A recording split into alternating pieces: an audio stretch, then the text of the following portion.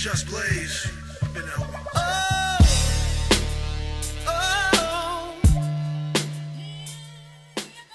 The class for you all to see? Okay.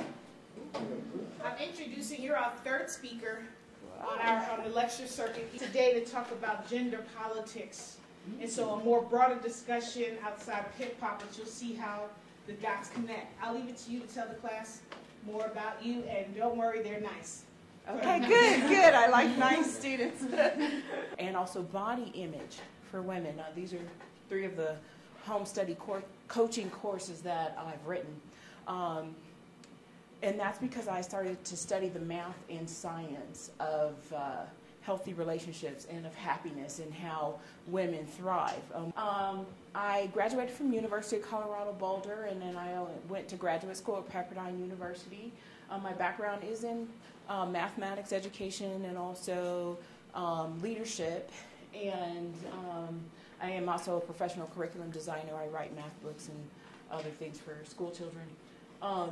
I have experience as a professional plus-size model. My book, In Body Terrorism, that'll be coming out later this year, talks about that and our perception of pseudo-health and how body image is really used as a tool of control. And we'll talk about that a little bit in this lecture when I talk about hypersexualization and how it kind of increased as women got more power and our own money and more independence. What does caveman have in common with modern man? So just kind of talk to your neighbor and tell me what you think.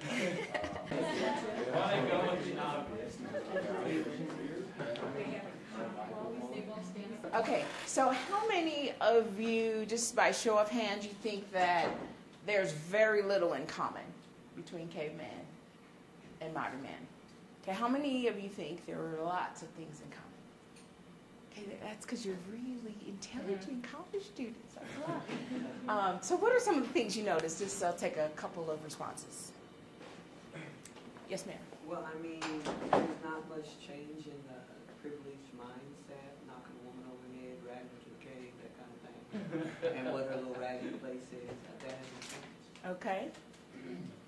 Okay. Anything else? Yes, sir. The whole concept behind responsibility, get out and do more in a sense. Okay. Even if it's not, having a job, you're still providing for yourself, food, shelter, etc. Okay. All right. Any more? Here's the thing that a lot of people in modern day don't like to accept about ourselves. We are the same exact species. This is a Homo sapien. This is a Homo sapien. This is a Homo sapien. So inside at our core roots, we are caveman, cave woman. And we've dressed it up with a lot of modern conveniences, but our survival instincts are the same. And so we'll look about different levels of survival. Survival has gotten easier for modern man, so you see some physical adaptations, but we're still the same species genetically. And so man's evolution, women too, is part animal, part spirit. And we sometimes don't like to see ourselves as animals, or people maybe look down on animals for a reason I don't understand. And then we say, oh, I'm not animal, but yes, you are. Yes, I am. Yes, we are, in part. And if people struggle to accept that, then you can't truly accept truths about yourself and you don't learn them. But advertisers in the media certainly have learned them, and they use them to exploit our instincts. And that creates a lot of the lack of civility in our culture because we don't see it coming. Okay, so I just want to talk about the goals of this particular talk and how it relates to your class in hip-hop. I want to at the end of the talk, you should be able to link human mating instincts and gender politics. You should be able to distinguish human animal needs from human spiritual needs. You can explain the primary needs that motivate men and the primary needs that motivate women. They are different. To understand sexual identity through hypersexualization and emasculation and its impact on relationships and the family structure, and to see how these hypersexualization and emasculating images show up in hip-hop and also in society. Any questions? I just want to, okay. And then I want to check in with the professor here. Is there anything that you were hoping I would discuss is not covered by these outcomes. Okay, I tried to align as best I could. I just want to make sure it meets your needs as well. Okay, so at the core of, before we even get to politics, there's this question of what motivates humans to stay alive. If we are caveman and cavewoman, why do you even wake up for the next day when life is that harsh? Okay? And so there are needs that we naturally, biologically have with each other. And that's important to know because of every animal species, including humans, you have to procreate. The species has to survive. You have to make more people for the species to survive or it goes extinct. So male and females of every like species are born with a natural need for each other. Now it's important because as modern women, we like to tell ourselves, oh, we don't need men. It's not true. You will biologically always have that need and there's nothing wrong with it. And regardless of your sexual identity, which we'll talk about later, there is a natural need. We kind of have half of the equation that we're born with. And so the opposite gender is the helpmate for the gender. And we like to use helpmate in the possessive term of marriage, but it doesn't have to be. It's just we have a skill set as women and men have a skill set as men, and then politics get in and muddy the waters. So at the lowest level of survival are just our biological and physiological needs, our basic life needs to breathe, to eat, to get shelter, warmth, sex, sleep. Now this type of sex is the lowest level of sex. It's just procreation. It's not love and connection, and it's just mating, breeding. And then there's a higher level that we'll talk about later. And then safety needs, protection, security, order, law, limits, stability, etc. These are deficit needs, and Abraham Maslow's hierarchy of needs is what this is. And his theory is, it's used in education system, it's used to create the modern motivations for businesses and work promotions and different things in our society. So even if you've never heard of him, you've certainly lived his theory on some level. Now this was in the early 1900s, so other more modern behaviorists have adapted this theory, and we'll look at some adaptations a little later, but this is the basic core of that theory. So these deficit needs are kind of what we see going back and forth in the hip-hop culture. So it looks like thriving. They dress it up with a lot of money, a lot of fame, showmanship, but it's the lowest level of survival that's being portrayed. And that's important because we make it look like thriving, but it isn't. It's animal mating instincts, and I'll show you how that looks.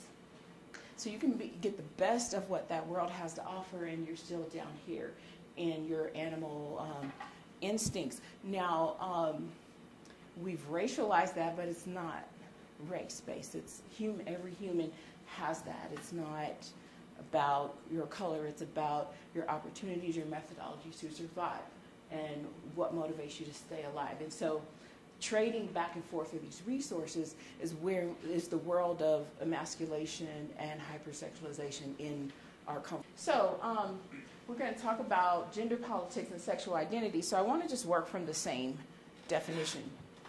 There are different definitions. This is what I will be using for this particular talk. So politics, basically politics about anything, is really about competition between competing interest groups or individuals for power and leadership. How do we trade those resources? Who gets them? Who gets more? Who gets less? Etc. So that's all about politics. So gender politics, then specifically, is competition between men and women for power and leadership. Now, sexual identity is the way that we define ourselves sexually and who we look for to emotional and intimate love and support, who we identify with in terms of desire, lifestyle, politics, and more.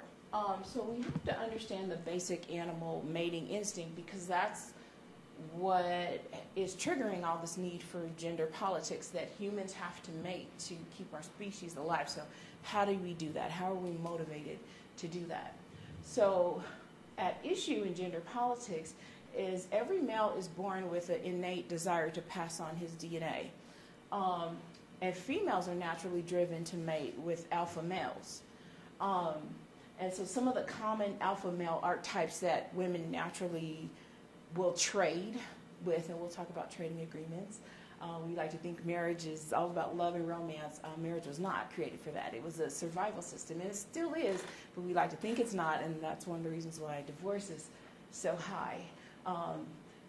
You can, of course, have the love, that's important, but you can't ignore that there's sort of animal trading going on for survival, and how much of that do you need versus spiritual needs.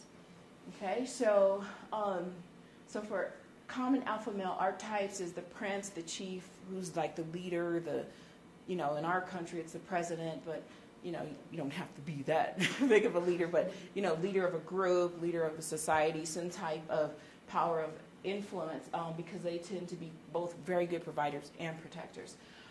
Then some women have lesser needs for provision and tend to go for more of a warrior, fighter, protector type, because that's what they're missing. And then you have the scholar, and we like to think scholar like in earlier societies, knowledge was very limited. People didn't have books around.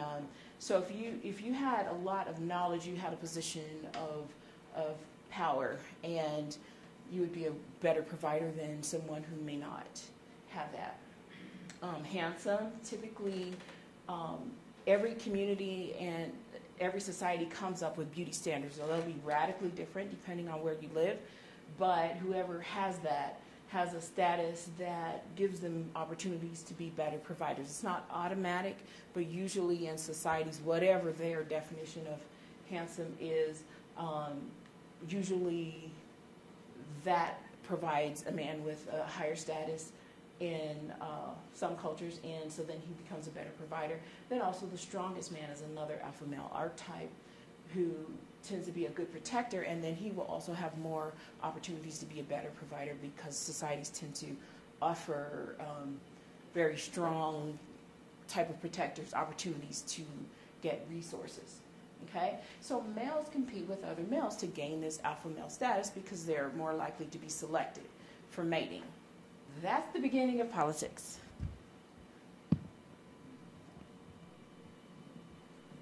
Okay, so how do humans best survive? Now, again, there's this core animal need to reproduce for the species to survive. So at the core survival, which is the lowest level of existence, is hunters and gatherers. Okay, so what does that look like? A female has a gatherer instinct.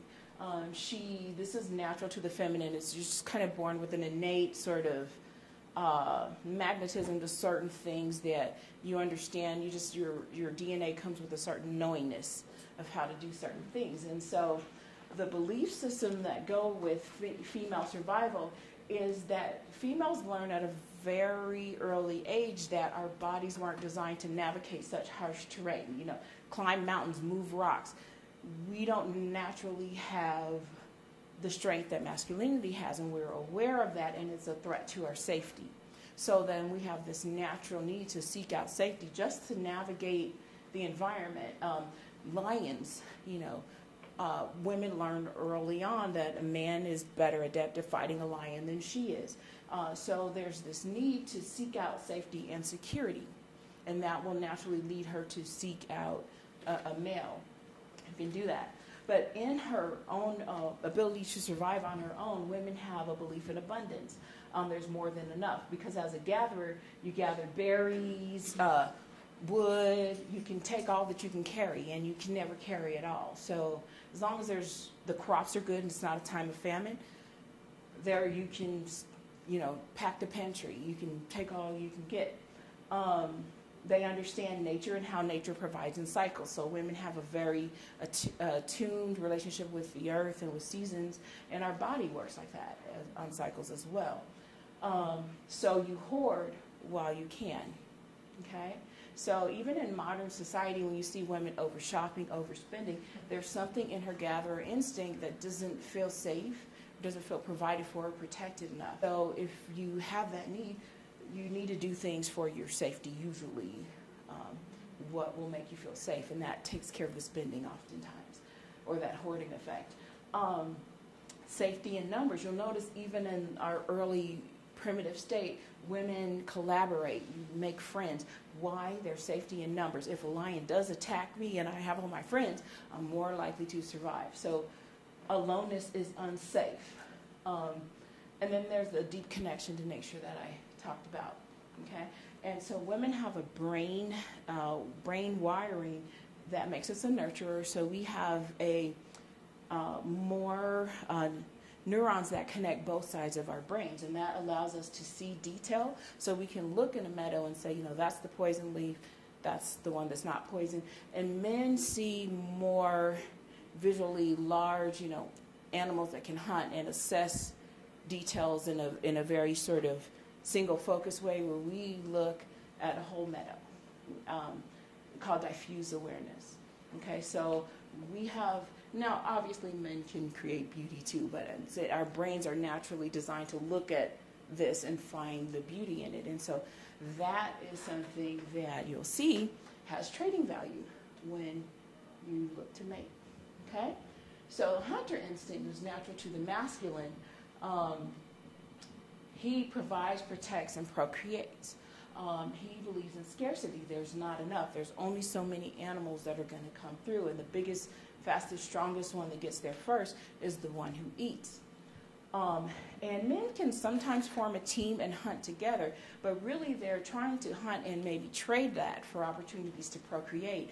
And so they may or may not want to share. So a lot of hunters are alone. There's a feeling of aloneness quite a bit for men in their warlike existence, and they have to take a life to preserve a life. They take the animal's life to feed human life. So he has to decide what's worth fighting for, what's worth preserving.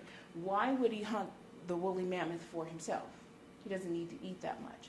So he's always wondering, am I the right kind of provider to trade my resources with the feminine? So again, men even prepare to die in the name of providing.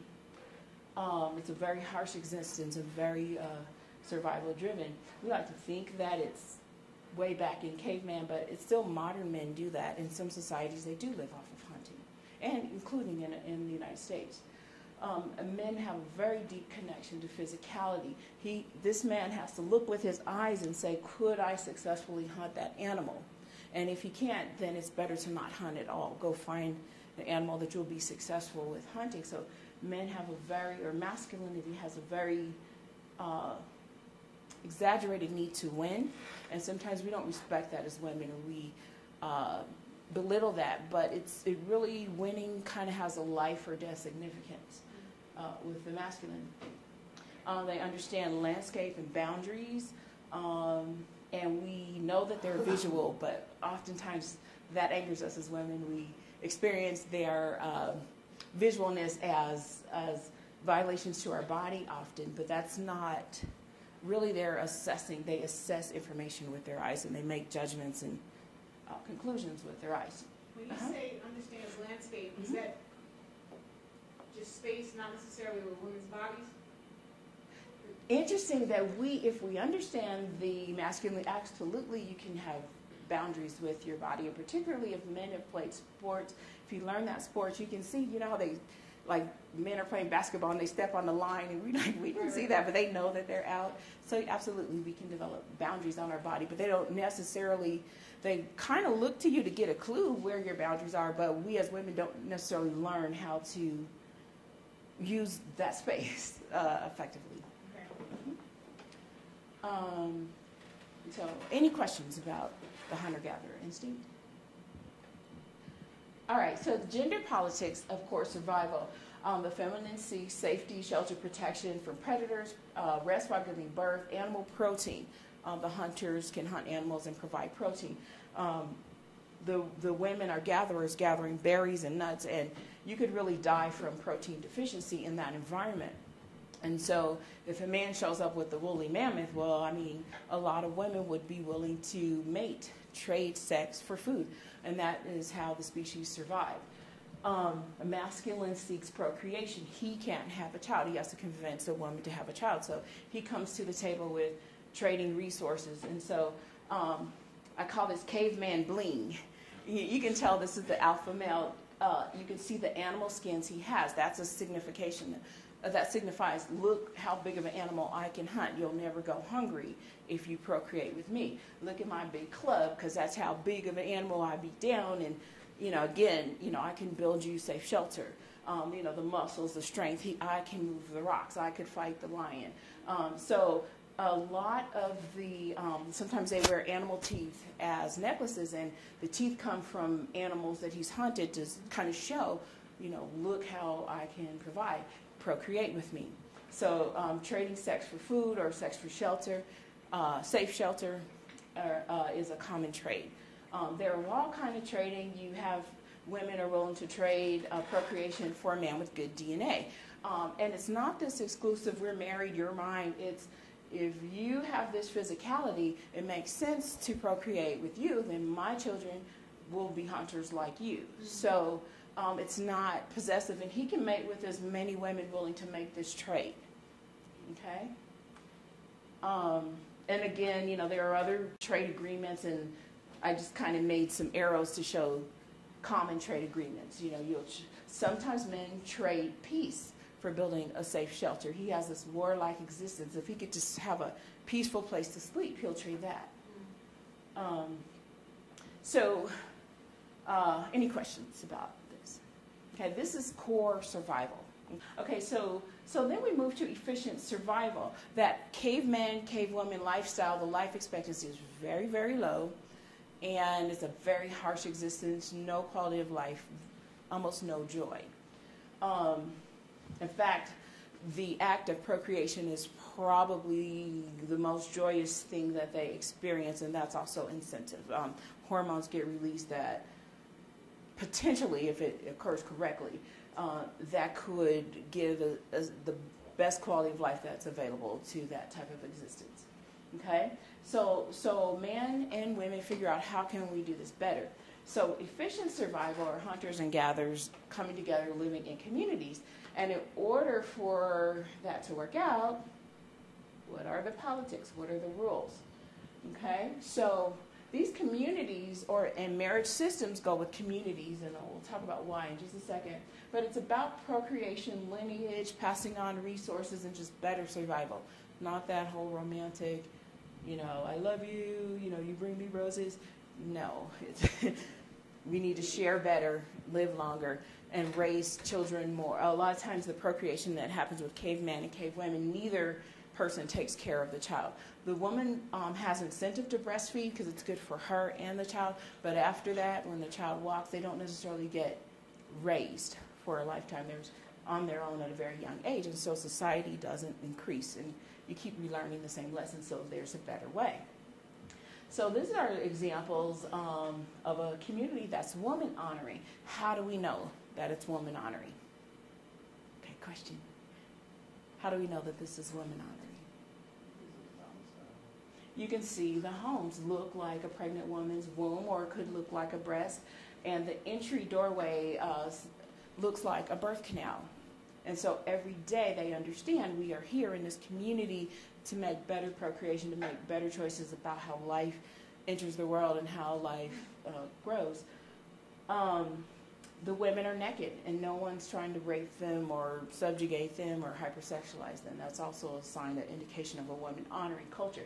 When women are honored, men don't have to take their sexuality. It's offered. It's part of the agreement and trade. It's not this taking, violating thing. You have questions, sir? I was just going to say, also, it looks, just from that picture, it looks like it's a plaza-style setup, the way they live, which typically means that it's a patriarchal society. Okay. Okay. I wasn't aware of that. Oh, great. Okay. Oh, well, that's great. I wasn't aware of that. This is a Native American community, and sometimes they're matriarchal, and sometimes they're sharing communities where the men are in charge, they're hunters and warriors, and there are threats to their survival ongoing, and the men go out and fight those battles, so they need to be in charge to make certain decisions, but there's no disrespect. There are also some Native American communities have what's called a grandmother council, so the male leader is selected, but the women, usually the way you got to be in the grandmother council is you had to reach menopause. And so they had to ratify the decisions that men made. So there were different ways of sharing, even though the men still were in charge. So women honoring doesn't necessarily mean matriarchal, that women are the boss. Matriarchy sometimes is as cruel to patriarchy, as cruel to men as patriarchy can be as cruel to women. So, but that's an interesting insight I wasn't aware of. This is just to show that there's still current day communities that have that same structure. Okay, so here enters patriarchal gender politics. We just looked at a woman honoring society. Now here's a patriarchal society, and men are driven to control the resources to survive, including female reproduction. So women must partner with men who would not naturally be selected under alpha male standards. Okay, so I'll breeze through this, but just visually look. You can see the buildings look like phallic symbols, more in fashion than a penis. So men have all the power, and they honor themselves in the architecture. And so what is the role of women? To be pretty and clean and beauty objects, even when you're working out in the dirt all the time. Okay? So that evolves. Now, you think women like this system? You think women like this system? You think women like this system? Okay? So this system was not and is not women honoring. Again, women make the trade for marriage because it makes better survival. But it's not a good life, and women want better. So that moves us to comfortable, highly efficient survival. That's what we're in right now. So this is an example of a modern woman. You'll recognize Gwen Stefani, and I like this picture because, see, she still has the gatherer purse, right? All the money, fame, status, still a gatherer. Just a classy, more independent gatherer. Women still seek safety and security, but we don't always like to admit ourselves. We don't always like to admit that to ourselves when we have comfortable survival. And so what happens is we get perpetually dissatisfied with men because they still have masculinity to offer, and we tell ourselves, nope, we don't need that. We still need these alpha male archetypes. We still want to mate. Naturally, whether you want to or not, your DNA calls you to desire to mate with an alpha male, and we may or may not trade marriage for that. Okay, so at every level, it's the same mating instinct. Okay, so what is the trading value this man has to convince her for marriage? Okay, so a woman that has her core survival, has efficient survival on her own, typically wants to trade her sexuality or trade procreation or trade marriage for love, for validation, romance, recreation. Now, think of caveman. Does he naturally do these things? So it's very emasculating, a lot of the things that women require from marriage. So what do men do to be selected? Okay, so here's where we get into gender politics to kind of push women to mate with men that would be non-select. A wonderful book that I love by Master Yao Morris, The Natural Blueprint for Relationships. He says today we have a situation where 80% of eligible women are in competition for 35% of eligible men, or the alpha males. And so patriarchal gender politics, we like to think that it's evil and that men are just out to oppress us, but it is a true issue that women don't deal with. That is the reality that when you choose men as non-select, and the majority, about 65% of the men are in non-select categories, how is mating going to take place? How is sex trading going to take place? How will societies and communities work out? And we haven't thought through that a lot as women. And so the patriarchal gender politics, again, same as always, driven to control the resources to survive, including female reproduction, so that women must partner with men who would not naturally be selected. Okay, so emasculation then is to render a male less of a man by humiliation, to separate a man from his power, to devalue masculinity. So basically this was all the things that were done to femininity, and then women fought back and flipped the script, and we're going to do to you what was done to us throughout the whole efficient survival system under patriarchy. But the rub, the way that bites us as women, emasculated men pursue female sexuality more aggressively for fear that they will not be selected for mating. They need to devalue female sexuality to increase their own trading power.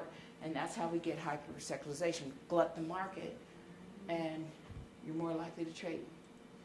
Okay, so here are some pressure strategies to get women to mate, to marry, and this relates to hip hop is what we'll see. So you have this religious obligation, you're supposed to breed, you know, that's why you're here, you know, creating new alpha male imagery, pseudo alpha males.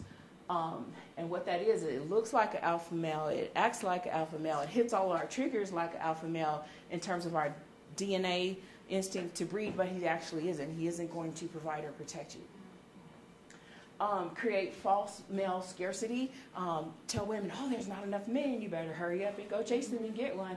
It's not true. It's manufactured. If you look at birth statistics, male and females are born pretty equally. Now, because they create scarcity, the homicide rate's higher for men, the imprisonment rate's higher for men, remote jobs, so they're removed from society, that's higher. So there's this sort of manufactured scarcity to increase the trading value that men have. If we follow that marriage system, you know, one-on-one, there is no longer a one-to-one ratio as you increase in age, and that's by design. If you look at natural life and death patterns that aren't interfered with, it is true that men have a lower life expectancy, but it's not as dramatic as what is manufactured in our culture. Some other ways that women are pushed to mate are anti-abortion laws, devaluing women by stigmatizing singlehood. Who's heard the, how come you're not married? You know, just what, grab someone off the street, like, let's head to the altar. Yeah, that's going to work out well. Again, hypersexualization, seduction. There's this whole sort of triggering the female mating instinct through science, through romance, through this Romeo type of guy that's not a provider or a protector, you know. But women respond to that because he knows how to trigger your mating instinct. Swag. Yeah, the Mac Daddy. That's not a scientific term, but moving women out of comfortable survival to efficient survival. Because remember, in efficient survival, women readily trade. Shame or embarrassment. You know, how come you don't have no man? You know, and you're supposed to come up with 10 reasons. It's like, you know, and I love it. You know, men say that, it's like, how come you don't have a woman? You know, but anyway, that's one of the strategies. And then this is a huge one in our culture, over-romanticizing wifedom and motherhood, that happily ever after. And what is that? Can you really define that? And women marry and don't get that, and the divorce rate is very high. Most 70% of divorces are initiated by women. But procreation typically has taken place. So you still have that trading of the procreative resource to continue the species. Basic male alpha male archetypes, we talked about that, but then we have pseudo alpha male archetypes, and you see this in rap quite a bit.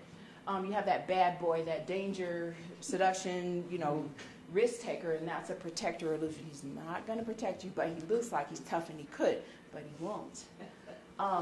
That best friend, he's safe, there's no risk there, and that feels like self-protection. You know you can protect yourself, and then he's there, and he doesn't need to, you think he doesn't need to protect you, and actually as a woman, there are things he does need to do for you to really have that gather instinct satisfied, but we think that we don't. The charmer, Romeo, the seduction guy, he provides you with the fantasy, and you're like, oh, this is great. And, you know, that lost soul, that loner guy, but I'm going to get him because I'm just, you know, that kind of woman that can snag him, and I need to prove to myself I can get him. So that sort of challenge of getting an unavailable guy, the swashbuckler, that thrill seeker, you know, danger, again, that's a protector illusion. And again, the handsomest, but we've made handsome into something that may or may not have the status, but it has the status illusion. And then the strongest, again, he may have big muscles, but is he going to protect you, or do you need protection from him? You know, so so again, there are all these type of pseudo alpha males that trigger the alpha male mating instinct that females have. I want to just point out, if you look at the pseudo alpha male archetypes, it is profoundly compelling how that shows up with males in hip hop. Yep. And what's portrayed, and even Yeah. the dialogue that took place earlier about, you know, what someone gay looks like, whatever the case may be. It all just falls into that kind of I call them delusional now. Yeah. I'm older and I meet men like that. I'm Yep. like, you're delusional Yeah. about what you can actually do Yeah. for me. So, And that is true, but then again, we go back to that core question. We've got to make people some kind of way. So how do we get women to mate with non-select men? So this is an effective strategy. It's not a recipe for happiness. You know, don't get confused. But it is a recipe to get more people on the earth, make more babies. So is it nowadays more than ever? No, it isn't. This is a system of survival. Remember, it's just core survival, efficient survival, or comfortable survival. What we want is thriving, but we never even get there. So that's what I'm trying to show you. This is just the big, dressed up caveman, cavewoman show. And we think that we're above that. And we're living by caveman, cavewoman instincts more often than we know. And we think we're not animals, and this is total animal behavior. I mentioned that I look at the math and science of happiness. And so you know how if you apply for insurance, there are actuarials that predict, you know, how much life expectancy you'll have? Well, you can do that for relationships. Now, you don't want to know that your relationship's doomed for failure. But many people, based on selecting by their mating instinct, that's where you get off the scale divorce, and it's predictable. You know, oh, I'm going to spend the rest of my life based on, you know, how you look or based on your status. That will probably be fleeting. It probably won't last a lifetime, so you can't choose by your mating instinct. But the good news, you will get strong children. You'll get children with good DNA.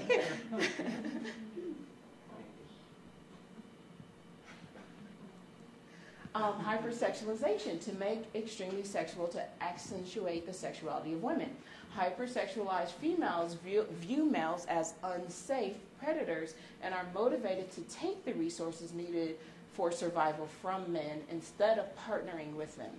They need to weaken or emasculate men for their safety and security. Now, we used to try to marry to get this. Now we have to emasculate to get this. So we don't have to. But in our cruel fighting society, those are the rules. But again, remember, that's the lowest level of existence. Remember Maslow's hierarchy of needs.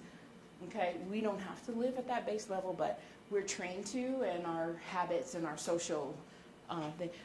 You know, I see you taking pictures, and that's fine. If you would like for me to make this presentation available, that's fine. It can't be used commercially.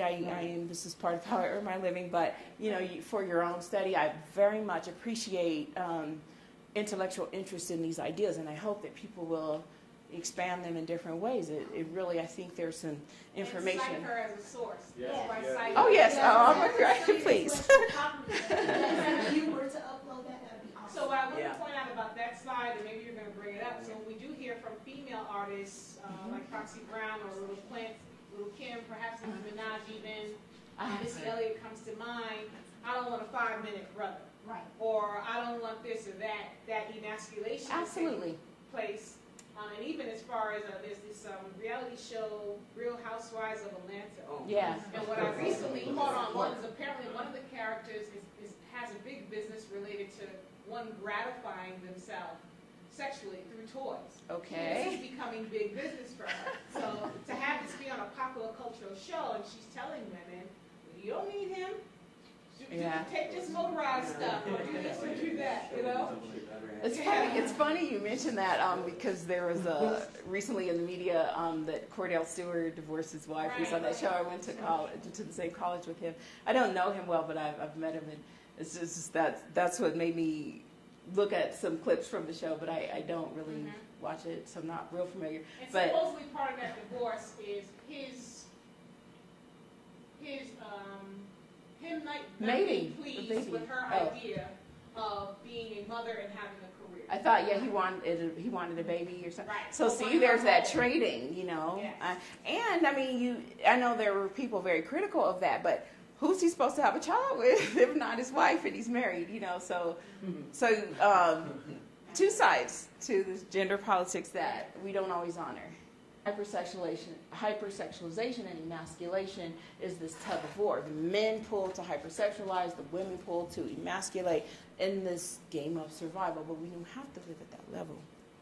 Fast forward, I want to show you all the triggers. This is what I took from your presentation that you did with your class. So this is the woman that was in your earlier presentation. So here's how hypersexualization imagery uses science to trigger mating instincts. A woman's waist to hip ratio is a mating trigger for fertility. So if you have about a 70% or a 0.7 ratio of waist to hip, that kind of draws a man's eyes and says that you could carry a healthy baby. So it's a natural sexual attraction trigger, not I love you trigger, sex. It's only sexual attraction. Now, look at this woman. I mean, look at her ratio. I mean, I don't know her measurements, but you can just see it's just totally mating. And then look at her, look at how her hips are a little elevated. In the primate community, that is a mating call because rear entry is easier in that position. And so that's what some species do when they're ready to be pregnant. And it's intentional that the woman knows that she's able to carry a child. She's in heat in some, not humans obviously, but like other species that have estrus. There's a time when the female knows that it's time to mate. And so she will assume those types of positions, and it is an invitation to mate. And so men have to look for that, or males of all species have to look for that mating call. I'm ready to mate. I'm ready to have a child. I select you because you meet my standards. I will produce your offspring. And so they pick poses like that. If you don't have the ratio, you can do a hip shunt, and it makes a curve right here, and it creates the illusion. Okay, so this woman clearly has the ratio already. You can squat down, and it spreads your hips, so it looks more like that ratio, and she's doing a shunt. Meet with me. Okay, now I'll analyze more. There's tons of attraction triggers. This is Nicki Minaj, and she had implants to hypersexualize that mating. She did? instinct. Yes. Yeah, those are implants. She admitted it finally? Yeah. Oh, I didn't know that. Hypersexualized hair. Shiny hair is a sign of fertility. Yeah, hence the hairspray industry. But in videos, this is obviously not natural hair. Now, I'm not judging. I have my own set of unnatural hair, but you can see it's very in your face. They change the color. They make it very long so you can't miss it. All kinds of colors. Look at my sexual hair. Look at my fertility. Mate with me. That's the subliminal message. Also, in this picture, even this type of cleavage, you don't need large breasts. It's the cleavage that is a mating instinct, because girls prepubescent don't have cleavage normally. That's changing a little bit due to food additives. But typically, a woman, once she reaches her fertility, then her breasts change and she can have cleavage. I'm working it out. Hypersexual lips, eyes, cleavage. Red lips, when a woman is naturally aroused, color rushes to her lips. So red lipstick or pink lipstick is a mating signal. Very full lips that get more engorged are mating signals. I already talked about cleavage. You can just see she's just, the eyes, can you see just the hypersexualization done by surgery? And she was pretty to start with. So I'll fast forward. I'll just do a couple quotes. There was a book called The Beauty Myth, and it talks about how images of beauty are used against women.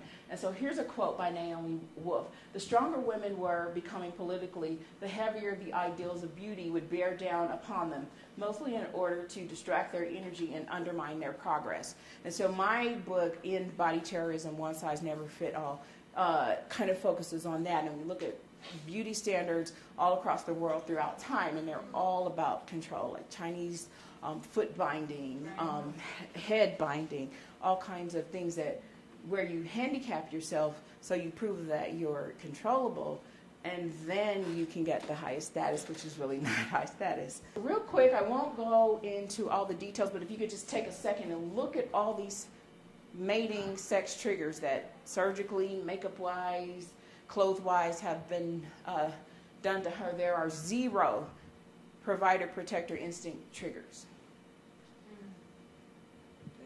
That is hypersexualization. Is that chocolate? Yeah, a man looks at that and says, breeding stock. I can have a baby. I can carry healthy children. I've got DNA, breed with me. Nothing that says take care of me. None of the triggers that say provide for me, protect me. And subsequently, that's why it would be so, I guess, easily for the narrative in hip hop, particularly from men performing heteronormative behavior, is I just want to hit that. Now I want to be your husband, provide for you. Yep. And then they write songs for women who hypersexualize themselves that say, that's what I want. It's so extremely formulaic how it's presented and how on both sides. Yes, sir. I stand on the presentation. And so you're saying so for men who are not alpha males, the 65%, they'll move to hypersexualization so that they can mate, even though naturally. Right, to reduce the trading value of female sexuality and increase their trading value. But again, you don't have to be in that survival system. I mean, and we're not breeding cavemen that hunt woolly mammoths. Well, I mean, that's the system that we're following. But if you follow that system, yes.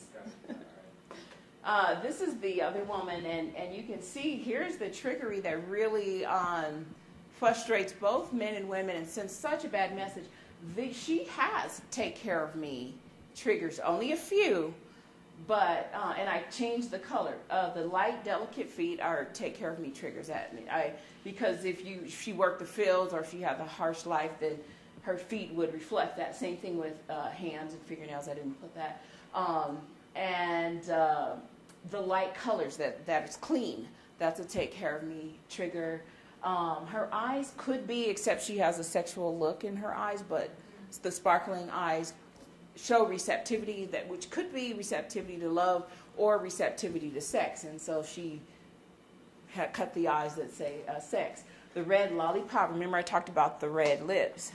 Okay, so they have the red lollipop. So then the use of the tongue is also a mating trigger. So all that's going on.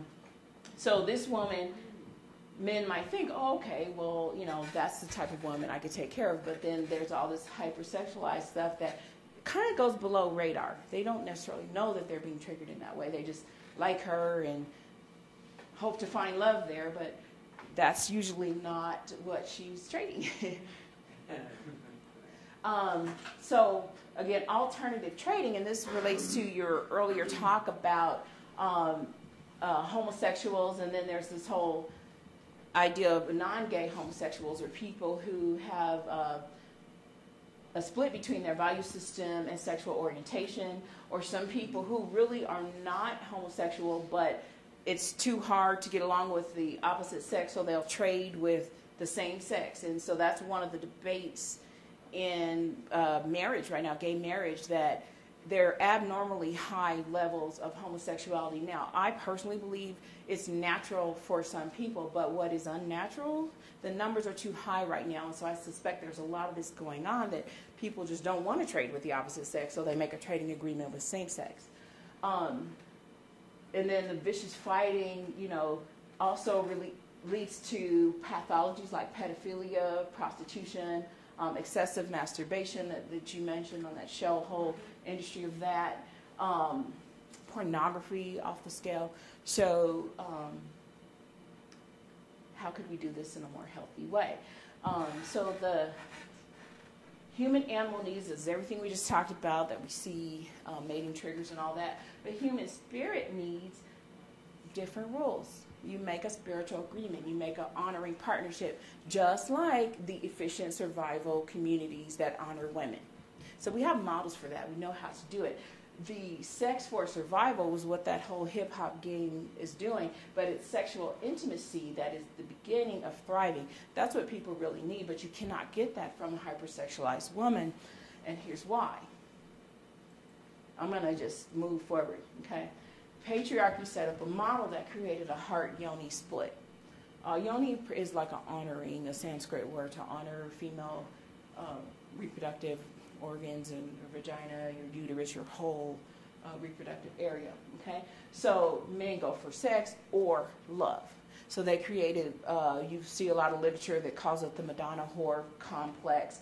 And there's this belief, you know, we can sow our oats and then find this great loving woman. Well, if every man's out sowing his oats, where are these loving women going to come from? And can you really depend on that? Can you raise your daughters and really depend on empowering a husband? Is that the best choice? Is that the best route for survival when this is the philosophy of how you should be treated as a woman? Now, we fought that. We got our own system, but we didn't do better. We just parted ourselves out more. I'll just cut off my heart and my sexuality and just be all brains. Or I'll just have babies on my own and with no other parts of me. Or trading. Or I'll be all heart. Or the illusion of nurturing. See how her breasts, they have the cleavage. We can get that surgically now. So is it really nurturing? It looks like it, but is it? Or I'll have sex like a man. You know, I'll take the power, and it's not powerful. Our bodies are designed different as a woman. If you're copying what men do, you're not an empowered woman. You're treating your sexuality as sacrificial and not trading for anything. Truly empowered woman would be put back together with scars. She may not go together perfectly, but queens are flawed and fabulous. And so when you use your queen feminine energy, which we don't necessarily know how to do well in our society, but part of my work is to teach women to do that. As a feminine woman, you don't do all those trading games. This is J.D. Salinger, a famous writer, and here's how he writes about a feminine woman. She wasn't doing a thing that I could see except standing there, leaning on the balcony railing, holding the universe together. Yeah, catching the ride. Okay, so that's it. I think I went over time. If you have questions, please ask me. An opportunity for Q&A, so we do have like 6 minutes for that. If Okay. there are more questions. Yes, sir. Question. So you just kind of started touching on the whole things of like pedophilia, chronic masturbation, Yeah. and just women trading sex without getting anything. Mhm. I mean, is that the result of trauma? And how does, or what are, I'm just kind of wondering like where the trauma of failed relationships and stuff like that, the trauma of not being comfortable in your own sexual identity, how does that affect like this Maslow's hierarchy? Thank you for asking that. But remember the slide that says the higher levels, when you begin to thrive, there's sexual intimacy? A lot of women haven't experienced that. They've experienced sexual violence because of all the hypersexualization. Or they experience men as unsafe, and then they have that heart-yoni split, so they're kind of shut down, waist below. They know that they have to offer up their sexuality as a trade or as a bargaining tool to have a relationship, but they're not feeling unification of the heart and body. That's why it's very important. I tell women, it's not that I'm old-fashioned, I'm actually not as conservative as people think, but you really have to wait to have sex with a man when you can offer your heart and body together without other expectations. But you have to have standards so that your standards has pre-screened that he is the right provider and protector for you. It works. Mm-hmm. This may not be the right class to ask this question. I'm asking, do you think monogamy is patriarchal or matriarchal? Very good question. I have a slide that I had to fast forward through. Remember we talked about trading agreements, sex for food? So the men were trading food to control the sexual and reproductive resources of the woman. They weren't offering up their sexuality as part of that trade. So men weren't ever trading for monogamy. That came in with that sort of religious obligation to procreate. So men just up the offer. I'll give you control of my sexuality and you give me yours. I know there's a lot of feelings about that, but I go back to science. Look at animal behavior. There are certain species, like there's a mole, kind of like a prairie dog type of mole that lives, I didn't brush up on that. It's not local to the United States, but they were thought to be monogamous, right? Because there aren't many species in society that are monogamous. And because think, the species have to survive. You breed for good DNA. You mate and have that love and belongingness for love and for good feelings, not for reproduction necessarily. But this mole, now that we have DNA testing, they tested the mole and they tested the children. The coupling lasts for a lifetime, and they raise the children, both the female and male. But when they tested the DNA of the children, they showed that the female woman the female of that mole species did go mate with the best DNA. But again, but it's not necessarily a betrayal. Their survival is better. Their children contribute to their survival because they have that good DNA. Yeah. I was just gonna add to that too, like, again, like, citing back to my anthropological pseudo-expertise. Yeah, if you look at, like, evolutionary human logic, polyamory suits the women far more than monogamy does. Say that again. Polyamorous, having multiple loves or multiple... so it's not that type of monogamy, run the streets and get all you can, but it's just not mating for life. Right. But based on those conclusions, I kind of like. Yes, ma'am. I was just going to add on to what you were saying as far as a great example of that I saw, and how it relates to hip hop per se, is Spike Lee's very first movie, She's Gotta Have It, and it talks about a woman and how she recognizes, I thought, her queendom, but definitely made it evident that polyamory was better for her, and how the men treated her, and how one of the men in the movie wanted her to go see a shrink because he thought something was wrong with her because of her behavior. When the shrink called the guy back and said she's fine, it started at a And you brought up the issue of trauma before. Sometimes women who have been sexually violated, and 1 in 3 women in this country have, they feel that it's empowering to choose their own lovers. So sometimes it is a reaction to their pain. The true litmus test is, are you doing anything sacrificial? As a woman, you have thousands of pleasure centers. You're capable of multiple orgasms. You can breathe yourself into an orgasm. Can you do that? Is that what is happening with the guy? And if it's not, there's something sacrificial going on. We like to think that everyone's just having these great sex lives. The reality is 60% of women are non-orgasmic. Cool. That's sad. Oh, I'm glad I'm in the fourth book. I'm not asking anybody's business. Maybe I don't know if that's too much TMI, but well, that concludes my talk. Thank you so much. Thank you. I appreciate it. My website is ebook life coach. If you want to sign, ebooklifecoach.com.